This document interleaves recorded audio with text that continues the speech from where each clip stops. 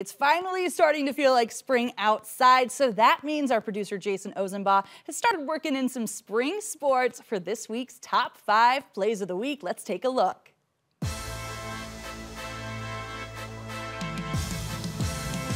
Coming in at number 5, Ottawa Hills taking on Bowling Green. Reese Hill's first shot is blocked. He flips the ball straight into the air. Liam Silk with the smooth finish.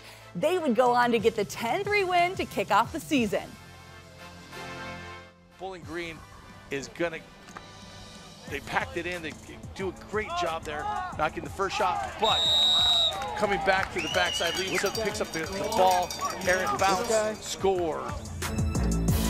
Number 4, some spring football. Siena Heights taking on Madonna. Former Fremont Ross Little Giant Hayden Lehman drops back, throws towards the corner of the end zone. Bobby Opalewski gets the foot in for the score. Saints with the huge win over Madonna, 65-0. That got called back. He's got some time here. He goes to the end zone again. Did he get his foot down? Yes, touchdown. They did it again.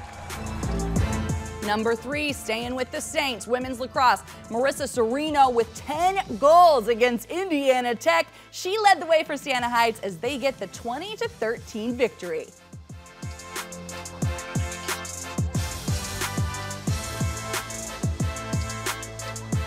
Number 2, to the Diamond. Lords hosting Midway. Bases loaded for Emily Wallace, and she delivers a grand slam for the Grey Wolves. Good enough for our 2 spot.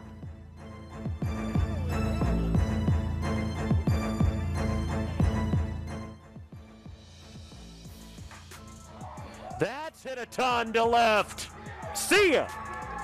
Emily Wallace with a grand slam. And our top play of the week, Perrysburg taking on Olmsted Falls. Trent Lincoln breaking ankles and then fires one from way out, gets the score. Yellow Jackets open the season with an 11-8 win over the Bulldogs. Along with number 30, Steven Spear. Lincoln, a beautiful move from the top, gets his hands free, shot and a goal, and it's 2-0 Jackets. As Trent Lincoln with a beautiful first step to get free, and it's 2-0.